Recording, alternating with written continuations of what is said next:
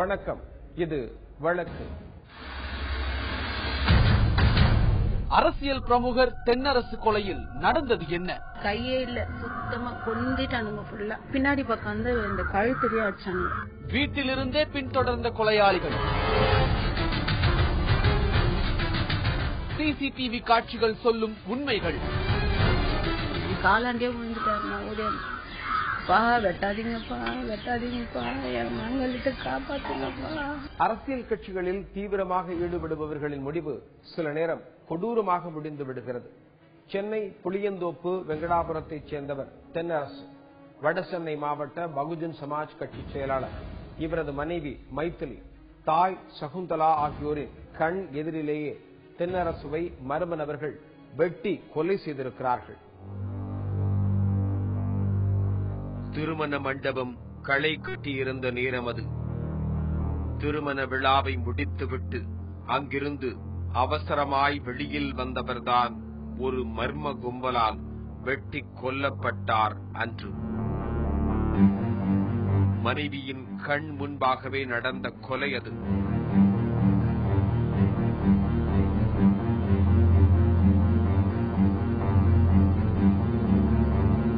கொலையாளிகளை கெஞ்சி கதறி கேட்டும் விடாமல் வெட்டியிருக்கிறார்கள். கணவரை வெட்டும் போது ஓடிச் சென்று தடுத்த மனைவிக்கும் வெட்டு. ஆம், நூல் இழையில் உயிர் தப்பிய அவரது மனைவி சம்பவ இடத்தில் என்ன நடந்தது என்பதை பதற்றத்தோடே சொன்னார். கல்யாணம் அட்டன் பண்ணிட்டு போட்டோ எல்லாம் பிடிச்சிட்டு சாப்பிட்டுட்டு கீழே இறங்கி வந்தோடனே இவர் இந்த ரோட்டு பக்கமா அந்த காரை ஓபன் பண்ணிட்டு என்னை வந்து மைதிலி வா ஏறு கார்லன்னாரு. நான் சொன்னேன், எங்க இருங்க, உங்க அம்மா வரேன்றாங்க, அவங்க அம்மா கொஞ்சம் சரியா நடக்க வராது, அவங்க அம்மா வரேன்றாங்கன்னு சொல்லிட்டு நான் இந்த பக்கமா சத்திரம் வாசலுக்கா டோரை திறந்து அவங்க அம்மாக்காக நிக்கிறேன். அவருக்கு முதுகுக்கு பின்னாடி இருந்து ஒரு பைக்கு, இந்த பக்கத்துல இருந்து ஒரு பைக்கு, எதிர்க்கவே ஒருத்தன் நின்று நின்றுக்கிறான். 3 பைக்கு வந்து ஃபர்ஸ்ட் அவரு கை தரகுறாரு பாருங்க டோரு, அந்த கையிலேயே ஒருத்தன் வெட்டி, கையே இல்ல, சுத்தமா கொந்திட்டானுங்க. ஃபுல்லா கொந்தி வெட்டிட்டு ஒருத்தன் அதுக்குள்ள பின்னாடி பக்கம் வந்து இந்த கழுத்துலயே அடிச்சாங்க. கழுத்துல வெட்டின உடனே எங்க வீட்டுக்காரர் மயங்கி அப்படியே காலாண்ட விழுந்துட்டாரு. என் காலாண்டே விழுந்துட்டாரு. நான் ஓடியா, வெட்டாதீங்கப்பா வெட்டாதீங்கப்பா, என் மங்களிட்டு காப்பாத்துங்கப்பா, விட்டுருங்கப்பா அப்படின்னு கெஞ்சுறான். அவரை மடக்குறான். அவர் மேல அடிப்பாடாது கூட என் கையில வெட்டினாங்க. அவர் மேல படுற அடிதான் ஒரு கை என் கையில வெட்டினானுங்க. அவனுக்கு விடவே இல்லை. மூளை கீழே மண்டை எல்லாம் செதறி போச்சு. சென்னை புளியந்தோப்பு வெங்கடாபுரத்தைச் சேர்ந்தவர் தென்னரசு. அவரது மனைவி மைத்திலி பகுஜன் சமாஜ் கட்சியின் வடசென்னை மாவட்ட செயலாளராக இருந்து வந்த இவரை கடந்த 5ஆம் தேதி தாமரைப்பாக்கம் கூட்டு சாலையில் உள்ள ஒரு தனியார் திருமண மண்டபம் வாயிலில் சில மர்ம நபர்களால் வெட்டி கொலை செய்யப்பட்டார். திருமணத்தை முடித்துவிட்டு காரில் ஏற வந்தவரை நோட்டமிட்டு அந்த கும்பல் தென்னரசுவை தீர்த்து கட்டியது. ஆம், இதோ இந்த சம்பவம் நடந்த அன்று சிசிடிவியில் பதிவான காட்சி. சிவப்பு நிற சட்டை அணிந்துள்ள ஒரு நபர் தனது 2 சக்கர வாகனத்தில் வெகு நேரம் காத்திருந்து தென்னரசுவை நோட்டமிட்டிருக்கிறார். அங்க நடந்ததை வந்து வெட்டினப்போ அந்த சிசிடிவி கேமரால எல்லாம் பதிவாயிருக்கு சார். அந்த கேமராவை நீங்க போட்டு பாத்தீங்கன்னா யாரு பண்ணா எவங்க பண்ணான்றது தெரிஞ்சிடும். அந்த கேமரா எங்க கைக்கு வரல. அந்த கேமரா நீங்க இப்ப வர வச்சு அந்த கேமரா போட்டு பாருங்க, எப்படி நடந்தது, யார் யார் இருந்ததுன்னு தெரியும். திருமணத்திற்கு தனது மனைவியுடன் வந்த தென்னரசுவை சரியான நேரம் பார்த்து கொலை செய்ய நினைத்த அவர்கள் அந்த இடத்தை முற்றுகையிட்டு அங்கேயே தீர்த்து கட்ட திட்டமிட்டிருக்கிறார்கள். அதன்படி திருமணம் முடிந்து அவர் வெளியில் வந்தபோது தங்களது திட்டத்தை நிறைவேற்றியிருக்கிறார்கள். இந்த சம்பவம் அந்த பகுதியையே உலுக்கி எடுத்துவிட்டது அன்று. கழுத்திட்டு இந்த பக்கம் அவரை பாருங்க, என் கை போனா கூட போட்டான், அவரை பாருங்க காப்பாத்துங்க அவரை. அவர் இந்த பக்கம் கழுத்திட்டு நான் இந்த பக்கம் நான் படுத்துனுங்க. அவருக்கு என்னாச்சுன்னு கேட்டுன்னா எதுவுமே சொல்ல. மறுநாள் வரைக்கும் சொல்ல. எனக்கு ஆபரேஷனுக்கு மயக்கத்துக்கு போட்டாங்க. மறுநாள் காலையில இங்க வரப்போ செத்துட்டாருன்னு சொல்றாங்க. கொலை நடந்த இடத்துக்கு விரைந்து வந்த காவல்துறை அதிகாரிகள் கொலைக்கான காரணிகள் குறித்தும் கொலையாளிகள் குறித்த விசாரணையிலும் இறங்கினார்கள். இந்த வழக்கில் குற்றவாளிகளை தேடும் பணி மும்முரப்படுத்தப்பட வெகு விரைவாகவே கொலையாளிகள் கைது செய்யப்பட்டிருக்கிறார்கள். இதோ காவல்துறையிடம் சிக்கியிருக்கும் அம்பேத்கர் உள்பட 5 பேர் இந்த கொலை வழக்கில் சம்பந்தப்பட்டிருப்பதாக கைது செய்யப்பட்டிருக்கிறார்கள். பெரியபாளையம் காவல் நிலையத்தில் வைத்து விசாரணைக்கு உட்படுத்தப்பட்ட இந்த 5 பேரையும் நீதிபதி முன்பாக ஆஜர்படுத்துவதற்கு அழைத்துச் செல்லப்பட்ட போது பதிவு செய்யப்பட்ட காட்சி இது. இவன்பா 50 பையன், அந்த சிசிங்க ராஜாப்பா, அவங்க 2 பேரும் எனக்கு தெரியும். நான் பார்த்தேன், அவங்க தான் வெட்டினா. மற்ற 3 பேசுங்க எனக்கு தெரியாதுப்பா. ஆனா 50 பையன் ஒண்டி தான் பேப்பர்ல போட்டுக்கிறாங்க, சிசிங்க ராஜா போடல. மற்ற 3 பசங்க பெரிய டீட்டெயில் எனக்கு தெரியாதுப்பா. தென்னரசு கொலை வழக்கில் கைது செய்யப்பட்டவர்களின் கோரிக்கை என்ன தெரியுமா? அவர்களை வேலூர் சிறையில் அடைக்க வேண்டும் என்பதுதான். ஆம், கொலை வழக்கில் கைது செய்யப்பட்டு புழல் சிறையில் அடைக்கப்பட்டிருக்கும் பிரபல ரவுடியான தென்னரசுவின் சகோதரர் பாம் சரவணன் தங்களை கொலை செய்து விடுவார் என்ற அச்சத்தில் தங்களை வேலூர் சிறையில் அடைக்க வேண்டும் என கேட்டுக் கொண்டிருக்கிறார்கள் இந்த 5 பேரும். அவங்க ஃப்ரெண்டுங்களாம் அவனை கிண்டல் பண்ணிட்டாங்களாம், அது பண்ணிட்டாங்களாம், அசிங்கமாயிடுச்சான். அதால வச்சு ஆனா எங்க வீட்டுக்காரர் உயிரோட இருக்கும் போது இந்த நாகேந்திரன், இந்த தன்சேகர் இவங்கெல்லாம் எனக்கு கட்டுறாங்க. மைதிலி எனக்கு பெரிய பிரச்சனை இருக்குது. இருந்தாலும் என் மேல இல்ல, எங்க தம்பி மேலதான் இருக்கும். எனக்கு ஒண்ணும் இல்ல, நான் அதெல்லாம் இல்ல, ஒதுங்கிட்டேன் நான்ட்டு அவரு ஒரு அசால்ட் தைரியம் அவருக்கு. நம்ம தான் இதுல இல்லையே அப்படின்ட்டு ஒரு தைரியத்துல அவர் விட்டாரு. ஆனா இவங்க எல்லாம் சேர்ந்துதான் செஞ்சது. தன்சேகரும் நாகேந்திரனும் அம்பத்து சிசிங் ராஜா இவங்க எல்லாம் ஒன்னா சேர்ந்து, அப்புறம் ஜிம் ஆனந்த் இவங்க எல்லாம் ஒன்னா சேர்ந்துதான் எங்க வீட்டுக்கார பண்ணிருக்காங்க. அதிகாலை எழுந்து திருமணத்திற்கு சென்றவர் பிணமாக வீடு திரும்பியது அவர்களது குடும்பத்தையே நிலை கொலைய செய்திருக்கிறது. என்ன மாதிரி தனியா அனாதையா நிக்கிற பொண்களுக்கு இது போல திருப்பி யாருக்கும் வரக்கூடாது. எனக்கு இன்னும் நியாயம் வழங்கணும். எது உண்மையானது, யாரு உண்மையா எங்க வீட்டுக்கார பண்ணாங்க அவங்களுக்கு நீங்க நல்ல தண்டனை, நல்ல தீர்ப்பு நீங்க வாங்கி தரணும். தென்னரசுவை இழந்துவிட்டு அந்த குடும்பமே சோகத்தில் ஆழ்ந்திருக்கிறது. தற்போது ரவுடியாக இருந்த தென்னரசு திருந்தி வாழ நினைத்த நேரத்தில் தான் இந்த கொலையே நடந்திருப்பதாக புலம்புகிறார் அவரது மனைவி மைத்திலி. ரவுடிஸ்ங்க லிஸ்ட்ல இருந்தே எடுத்துட்டாங்க சார். சார் எங்க பசங்க எல்லாம் நல்லா படிக்கணும், நாங்க ஒரு டீசென்ட்டா இருக்கணும், இந்த லைஃப் மாறணும்ன்றதுக்காக தான் சார் இந்த போலீஸுக்கே இன்னொரு தடவை போலீஸ் வாசல்ல காலை வைக்க கூடாதுன்னு சார் அவர் இந்த ரவுடிஸ்ங்க லிஸ்ட்ல இறங்கல. இல்லாட்டி எங்க வீட்டுக்காரர் இந்த 50 பையன் பண்றதுக்கு எவ்வளவு நேரம் சார் ஆகும் சொல்லுங்க? எவ்வளவு நேரம் ஆகும்? போலீஸ் எடுக்க கூடாது, ஜெயில் போக கூடாதுன்னு திருந்திதான் சார் நாங்க கட்சியில போனோம். நானும் அதை தாங்க சொன்னேன். எப்பா நம்மளுக்கு ரவுடிஸ் வேணாம், நீங்க நல்ல டீசென்ட்டா நல்ல பேரும் புகழமாக இந்த லைன்லயே போயிடுங்க. நம்மளுக்கு அந்த கத்தி எடுக்கிறது கத்தி விட்டுட்டு அதோட விட்டுட்டு அவரும் அதுதான். நான் போலீஸ் திருப்பி வாசல்ல மெரிக்க கூடாதுன்னு தாண்டி நான் இந்த கட்சியில இருக்கேன். எனக்கு வேணாம் இந்த ரவுடிசம். கைது செய்யப்பட்டுள்ள முக்கிய குற்றவாளியான அம்பேத்கர் தென்னரசுவிடம்தான் வேலை செய்து வந்திருக்கிறார்.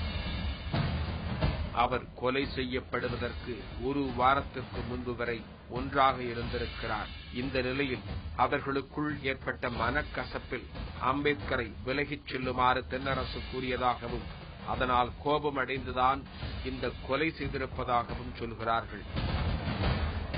தென்னரசு மீது 3 கொலை வழக்குகள், 9 கொலை முயற்சி வழக்குகள் என 20க்கும் மேற்பட்ட வழக்குகள் நிலுவையில் உள்ளன. இந்த 50 பையன் எங்க கூட ஃபர்ஸ்ட் வேலை செஞ்சிருந்தான். ஏதோ அந்த காசு விஷயத்துல அவரு அந்த பையன் மோசடி பண்ணிட்டான். அதால நீ இருக்காதரா, என் கூட இருக்காதரான்ட்டு அவரை திருத்திட்டாரு. அந்த 50 பையனை போயிடுறான்ட்டாரு. பணத்துக்காக நீ இதுவா இருக்கிற, நீ போயிடுறான்னு சொல்லிட்டாரு. அந்த பையன் என்ன பண்ணிச்சு, போயிட்டு இவருக்கு யார் யார் ஆவாதுங்கோ, யார் யார் வேண்டப்பட்டாதுங்கோ போயிட்டு எல்லாரையும் கேதர் பண்ணின்னு என்ன இதுல இருந்து தெரிச்சிட்டாரு. தெரித்துன கையோட இவர் இந்த ரவுடிசம் வேணாம், எதுவும் வேணான்னு திருந்தி நாங்க கமிஷன் ஆபீஸ்ல போய் எழுதி கொடுத்துட்டு கட்சி பணியில தான் ஃபுல்லா இருந்தாரு. இவர் ரவுடியா இருந்தாருன்னா நாங்க கார்ல புருஷன் பொண்டாட்டி ஒண்டி தான் போனோம். பின்னாடி 4 பேரோ கையில கத்தியோ ஒரு பொருளை எடுத்துட்டு போல. அழகா எங்களை யார் பண்ண போறா, நாங்க தான் ரவுடிஸ்ல இல்லையே அப்படின்ட்டு நாங்க 2 பேர் தனியா போனோம். தனியா வந்தோம். ஒரு கத்தி இல்ல, ஒரு ஆள் இல்ல துணைக்கு. இது ஒருபுறம் இருக்க, தென்னரசுவை கொலை செய்தவர்களை உயிரோடு விடப்போவதில்லை என தென்னரசுவின் சகோதரர் பாம் சரவணன் உள்பட அவரது சகாக்கள் உறுதிமொழி ஏற்றதாக தகவல்கள் தெரிவிக்கின்றன. சார், இவரு இந்த கட்சி இல்ல போலீஸ் எடுக்கணும்னு நினைச்சிருந்தானா இவரு பண்ணிருப்பாரு சார். இவரு இதெல்லாம் வானம் திருந்திட்ட பிறகு பின்னாடி வந்து வெட்டின சார். அவனுங்க திருந்திட்ட செத்த பாம்பு அடிச்சிருக்கானுங்க. அவர் ரவுடிஸ்ல இருக்கும் போது அடிச்சிருப்பானுங்களா, கிட்ட வந்திருப்பானுங்களா? இந்த கொலை வழக்கு தொடர்பாக தொடர்ந்து விசாரணை நடந்து வருகிறது. எல்லாத்துக்குமே மனசுதான் காரணம். மனச கட்டுப்பாடா வச்சிருந்தாலே எந்த துன்பமும் அண்டாதுன்னு சும்மாவா சொன்னாங்க பெரியவங்க? ஆமா, இன்னைக்கு ஒரு ஆணும் பெண்ணும் சகஜமா தனியா நின்னு பேசினாலே தப்பா போயிடுது. காரணம், பல சம்பவங்கள் தவறா நடந்துட்டு வர்றதுதான். திண்டுக்கல் வேடசந்தூர்ல அப்படியான ஒரு சம்பவம் தான் நடந்திருக்கு. திண்டுக்கல் மாவட்டம் வடமதுரை அருகே உள்ள மலையடிவார கிராமம் கோட்டைக்கல்பட்டி. விவசாயத்தையே முக்கிய தொழிலாக கொண்ட அமைதியும் அழகும் சூழ்ந்த இந்த கிராமத்தில் சில தினங்களுக்கு முன் ஒரு நாள் அதிகாலை மலையடிவாரத்தை ஒட்டிய ஒற்றையடி பாதையில் ஓர் இளைஞன் கொடூரமாக கொலை செய்யப்பட்டு கிடப்பதாக ஊருக்குள் தகவல் பரவியது.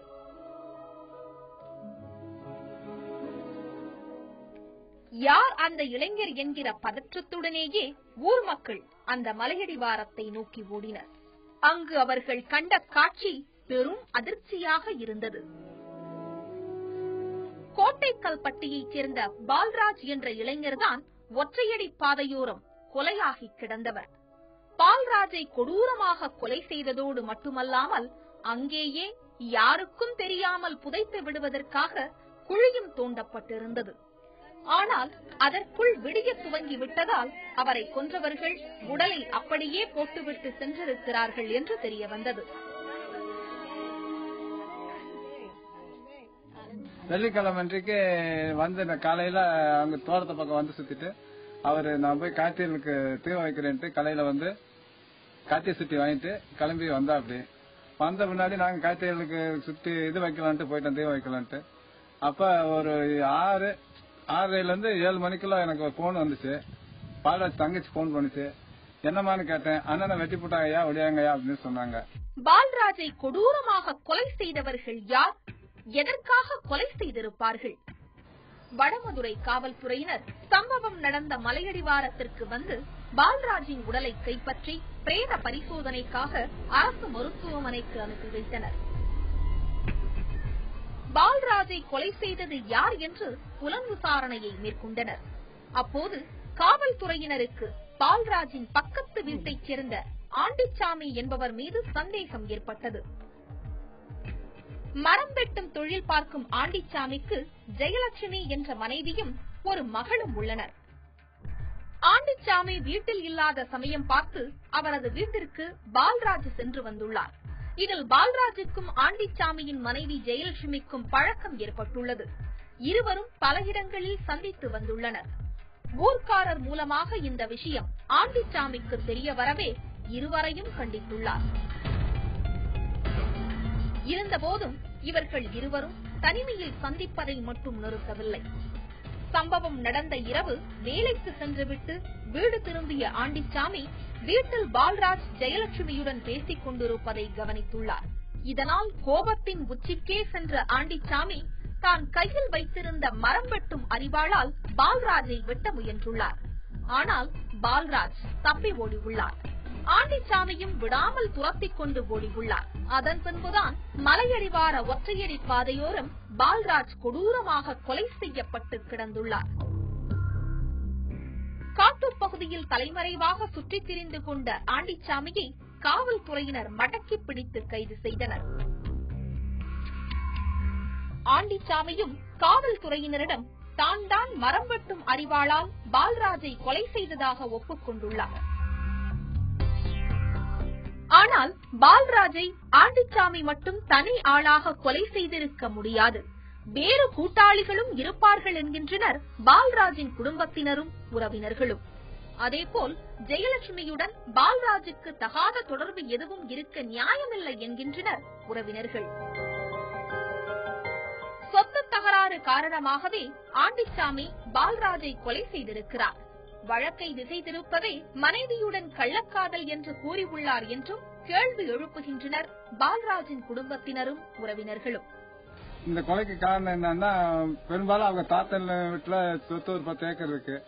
அந்த சொத்துக்களை எல்லாமே பாதுகாப்பு இவன் தான் பால்ராஜ் பண்ணிட்டு இருந்தான். இதுதான் மெயினா ஒரு காரணம் வரலாம். மேலும் வனத்துறையினருக்கு தெரியாமல் வனத்துறையின் இடத்தில் கிடந்த பால்ராஜின் உடலை காவல்துறை கைப்பற்றியதால் நிறைய துன்பத்திற்கு ஆளாக நேர்ந்ததாக ஊர் மக்கள் கூறுகின்றனர்.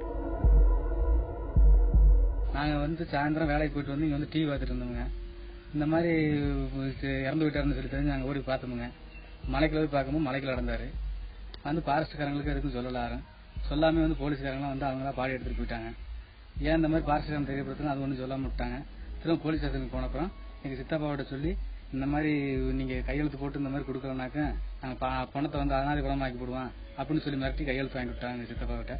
அதுக்கு முன்னால திரும்ப அங்க போஸ்ட்மார்ட்டம் பண்ண போற இடத்துலயும் அதே மாதிரி சொல்லிட்டாங்க. அதனால அவங்க கையெழுத்து போட்டாருங்க சித்தப்பா. எது எப்படியோ பெற்ற மகனை இழந்த பால்ராஜின் தாய் பால்ராஜ் கொலையான அந்த மலையடிவார ஒற்றையடி பாதையோரம் வந்து இன்னும் அடிக்கடி ஆற்றாமையால் அழுது கொண்டே இருக்கிறார்.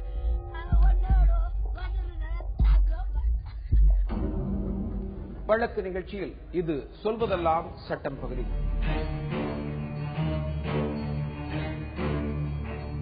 கட்டிட அனுமதி பெற்று கட்டிடம் கட்டப்படுகிறது. ஆனால் ஒரு கட்டத்தில் அந்த கட்டிடம் முறையற்று கட்டப்பட்டுள்ளதாக அதிகாரிகள் நோட்டீஸ் அனுப்புகிறார்கள்.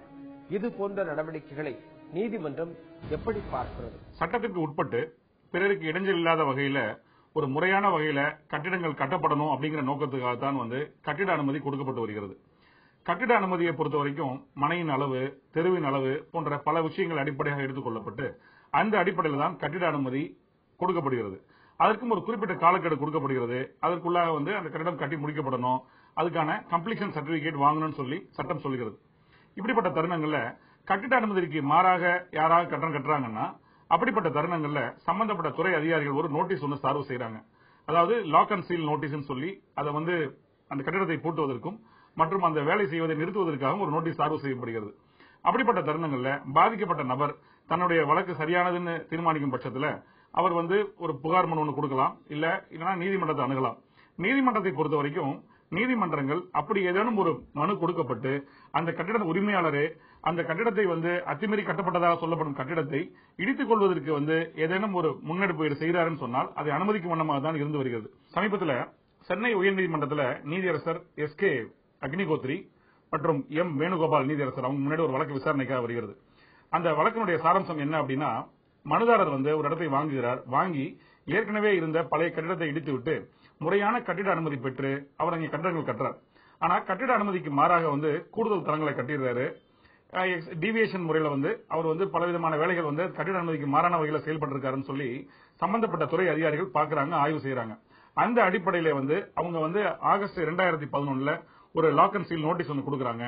அதன் பிறகு செப்டம்பர் 2011 அந்த கட்டிடத்தை சீல் வைத்து விடுகிறார்கள். இதற்கு எதிராக சம்பந்தப்பட்ட மனுதாரர் ஒரு வழக்கு ஒன்று தாக்கல் செய்யறாரு. அவர் கொடுத்த கோரிக்கையை பரிசீலனை செய்யணும்னு சொல்லி சென்னை உயர்நீதிமன்றம் உத்தரவு பிறப்பிக்கிறது. ஆனாலும் அந்த கொடுத்த மனு மீது நடவடிக்கை எடுக்கப்படாத காரணத்தினால அந்த நபர் மீண்டும் ஒரு வழக்கு தாக்கல் செய்யறாரு. அந்த வழக்கு தான் விசாரணைக்காக வருகிறது. அப்ப அந்த வழக்கு விசாரணைக்கு வரும்பொழுது எல்லா தரப்பையும் கேட்கிறாங்க. கேட்டுட்டு ஒரு உத்தரவு பிறப்பிக்கிறாங்க. அதாவது அந்த கட்டிடத்தின் உரிமையாளர் தானாக முன் எதெல்லாம் அத்துமீறி கட்டப்பட்டதாக டிவியேஷன் இருக்கிறது, எதெல்லாமே அன்ஆத்தரைஸ் கன்ஸ்ட்ரக்ஷன் என்று சம்பந்தப்பட்ட அதிகாரிகள் அவங்க குறிப்பிட்டிருக்காங்களோ அது சம்பந்தப்பட்ட கட்டிடத்தை தனது சொந்த செலவுல இடிச்சிடுறாரு, அது எந்த விதமான பிரச்சனைகள் இருக்காது அப்படிங்கறத ஒரு உத்தரவாதம் கொடுக்கும் பொழுது அதை அந்த வகையில ஏற்படுத்தி கொடுக்கணும்னு சொல்லி அந்த உத்தரவுல பிறப்பிச்சிருக்காங்க. மேலும் அந்த மனுதாரரை பொறுத்த வரைக்கும் மீண்டும் ஒரு மனு கொடுக்கப்பட்டு அந்த அடிப்படையில உடனடியாக அவருக்கு திறந்து விடணும் அந்த கட்டிடத்தை. மேலும் அவருக்கு 8 வார காலம் அவகாசம் கொடுக்கணும். அந்த 8 வார கால அவகாசத்துக்கு உள்ளாக எவையெல்லாம் அத்துமீறி கட்டப்பட்டதாக இருக்கிறதோ அதை எல்லாத்தையுமே மனுதாரரை, அதாவது கட்டிடத்தின் உரிமையாளர் சொந்த செலவுல அவர் எல்லாத்தையும் இடிச்சிடணும். அவர் இடிக்கிறதுக்கான வாய்ப்புகள் அந்த 8 வார காலத்துக்கு முடியாத பட்சத்துல கார்பரேஷன், சென்னை கார்பரேஷன் சட்டப்படியான நடவடிக்கைகளை மேற்கொள்ளலாம் சொல்லி ஒரு உத்தரவை பிறப்பிச்சிருக்காங்க அந்த அமர்வு. அந்த அடிப்படையில நீதிமன்றத்தின் பார்வை என்ன அப்படின்னா, கட்டிட அனுமதிக்கு உட்பட்டு தான் எந்த ஒரு கட்டிடம் கட்ட வேண்டும். ஒருவேளை அத்துமீறி கட்டப்பட்டு அது துறை அதிகாரிகளால் அது ஆய்வு செய்யப்பட்டு நோட்டீஸ் கொடுக்கப்பட்டிருந்தால் அவர் உடனடியாக அந்த பணியை நிறுத்தி அங்க இருக்கிற கட்டிடங்களை அத்துமீறி கட்டப்பட்ட கட்டிடங்களை அவர் இடிச்சிடணும். அப்படி இல்லாத பட்சத்துல தான் அந்த சம்பந்தப்பட்ட அதிகாரிகள் அவங்க அதை இடிக்கிறாங்க. ஆகவே ஒரு உரிமையாளர் தானாக போய் இந்த கட்டிடம் அத்துமீறி கட்டப்பட்டதாக இருக்கும் பட்சத்துல நான் இடிச்சுக்கிறேன்னு சொன்னா சட்டம் அதற்கு வழிவகை செய்கிறது. மீண்டும் வேறொரு வழக்கோடு உங்களை சந்திக்கிறேன். நன்றி, வணக்கம்.